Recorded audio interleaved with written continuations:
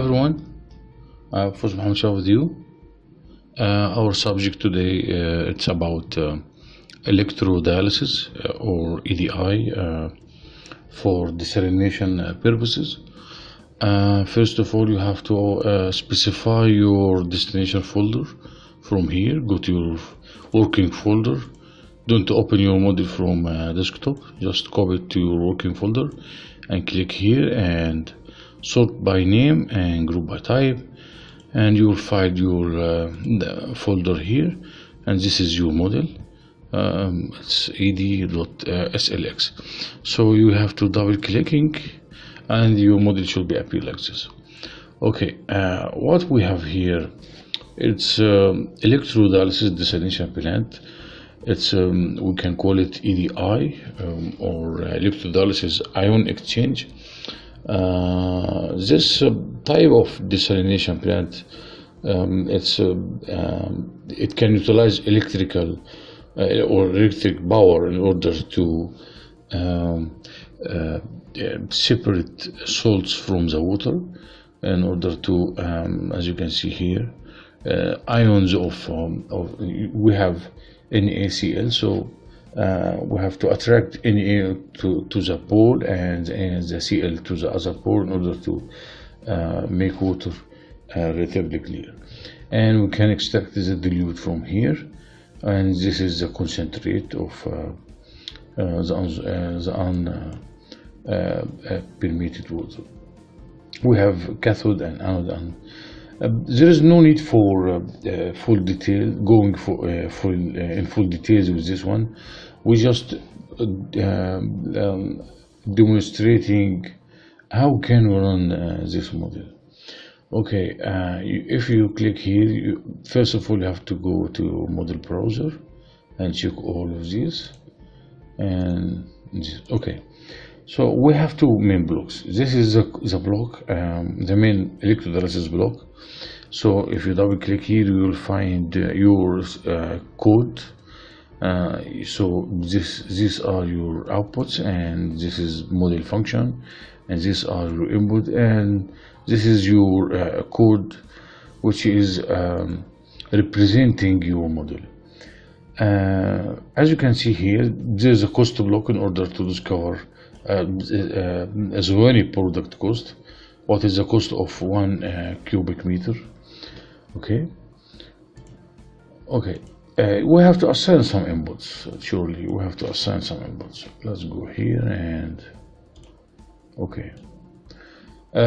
First of all, we can assign productivity, plant productivity. Suppose it's 100 meter cube per day, and recovery ratio.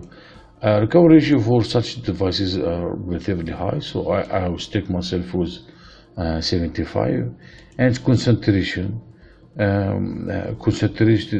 Concentration of the feed inlet, it should be less than 3,500 ppm as a concentration. Okay, and you can assign your target. What is my target?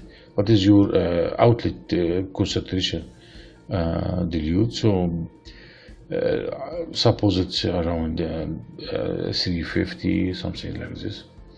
And electrochemical compositions, NaCl, MgCl2, whatever your CH4, I will go for NaCl.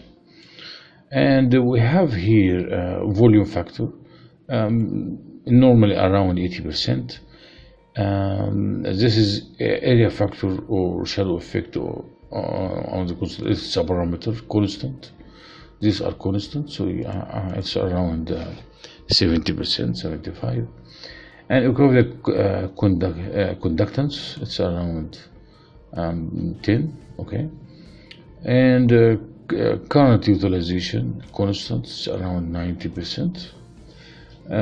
Thickness of cell chamber, you can choose your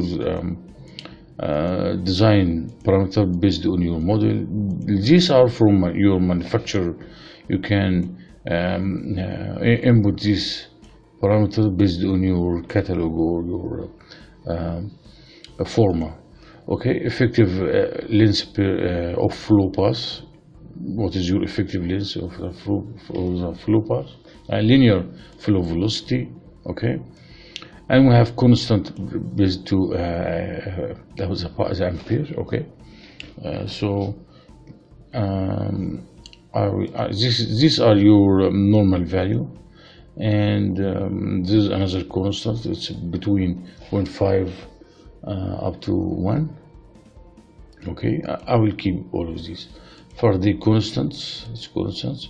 Total air resistance of the membranes, ohm per square meter. Okay, safety factor, it's around 70%. For cost, we have to adjust our operating hours, 24 hours per day. What is our interest rate? Plant lifetime, normally 5 years. Load factor, membrane cost, electrical cost, and pumping cost. It's based on your area or your factory. Okay, let's save this and let's go for 100 meter cube per day and hit run. Set your simulation time into 0 and let's hit run and see.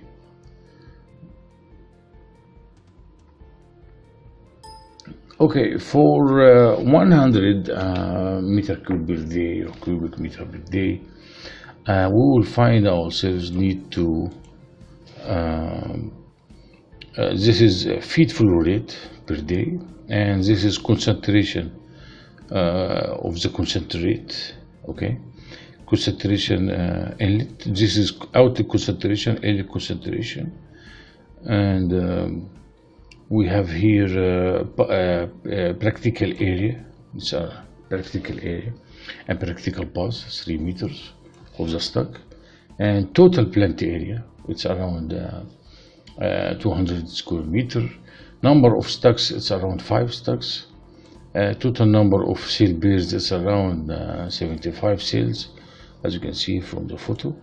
Okay, this is cell bear, so we need to around 57 bears.